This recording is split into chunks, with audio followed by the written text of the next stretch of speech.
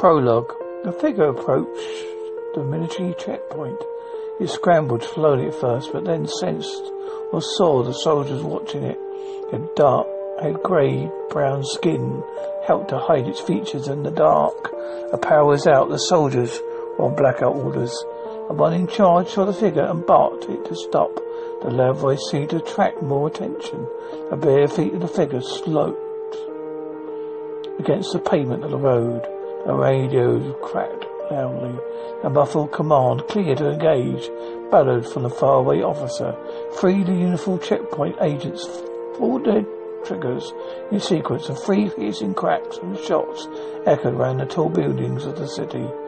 The figure continued to approach more quickly now. They could hear erratic explosions of growing breath.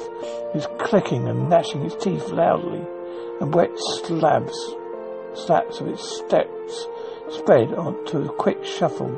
Soldiers seemed confused. Looked to the leader for guidance.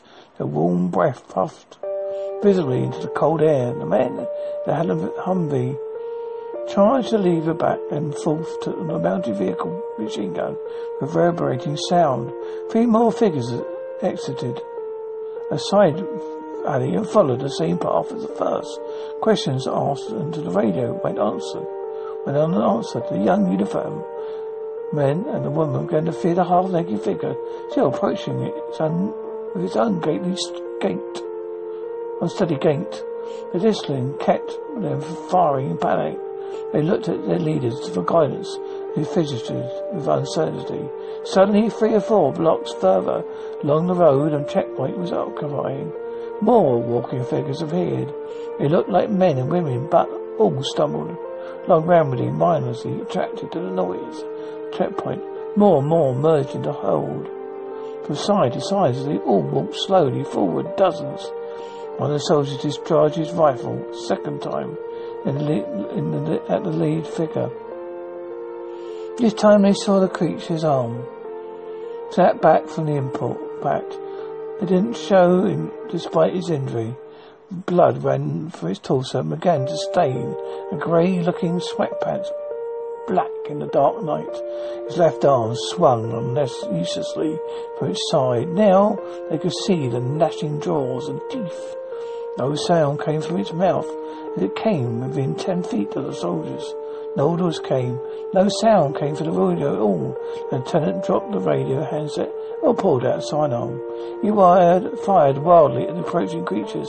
The panic shots did nothing to slow any of the shamblers. His pistol emptied. The remaining soldiers followed his lead and started firing unrestrained into the approaching mass. Each rifle fired until it was empty. Some of the closest figures dropped to the ground, but nervousness and panic grew to fear as the rounds did little to slow their approach. Muscle memory from thousands of hours of training took over them, fine motor skills, soldiers, so each reloaded and continued to engage. One creature was hit. The knee struggled to stand and kept falling into the surrounding puddle of slick blood around it. Several more rose and faltered back into the step towards the humans. One of the rifle shots exploded the forearm of the figure, but did not join the crowd.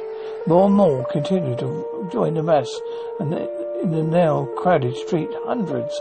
The figure was hit, but seemingly steeled its resolve to keep stepping towards its target.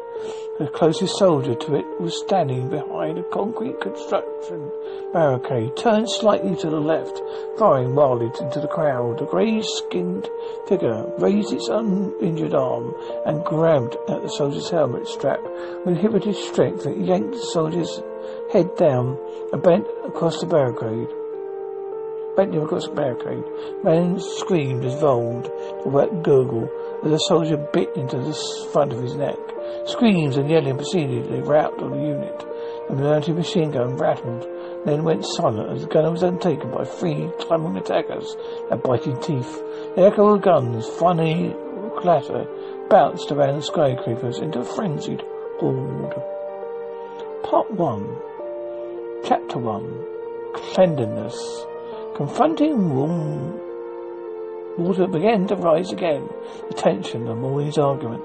The ordinary morning quickly evolved into tough territory, as did most Sundays lately. 5 or 10 minutes alone was the easiest way to mentally cleanse the realities of the world.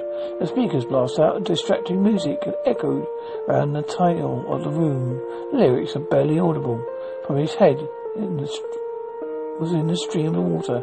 Oh, a stream is threatening my life, very face life today. If I don't get some shelter, oh yeah, I'm gonna fade away.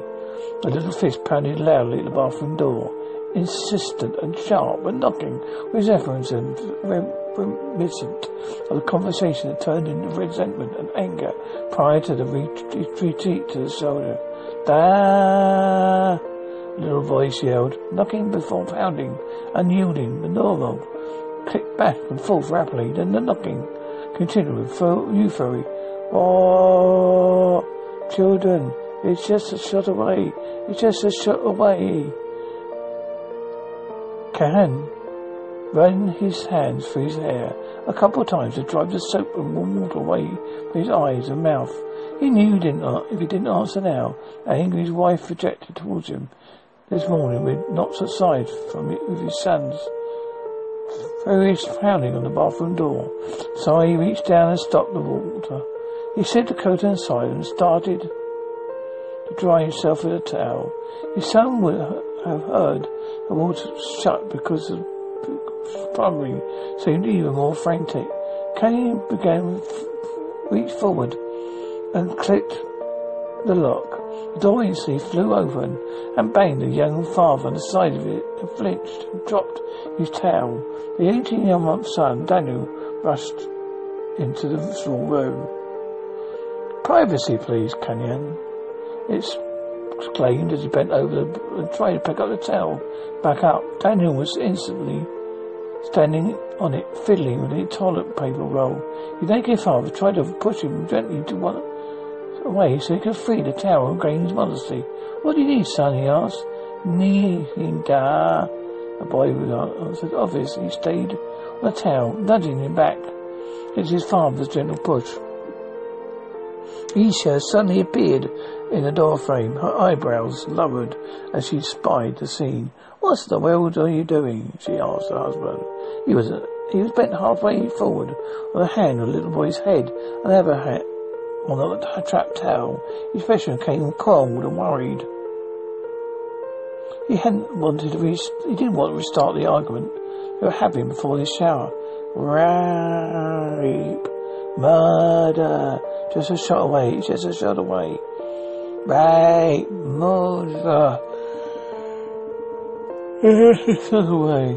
It's just a shot away. What are you listening to? She added. Aisha, raised much more traditionally than her husband, did not recognise much rock music, less classic rock from several decades ago. Kanen stopped pushing Daniel and reached over to stop the offending song. Nothing in just a random rock station. Can you get him off my towel?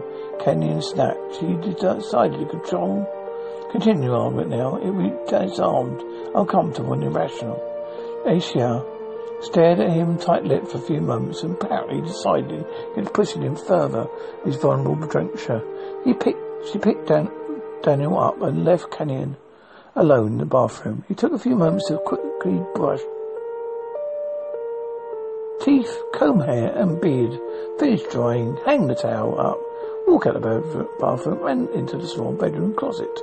Kenyon and his family lived in a moderately small 3-bedroom house in the outskirts of San Antonio, Texas. He bought the house while Anisha was pregnant with their only child. At the time, Kenyon was a full-time position of a supply sergeant for the headquarters company in the nearby Army National Guard unit.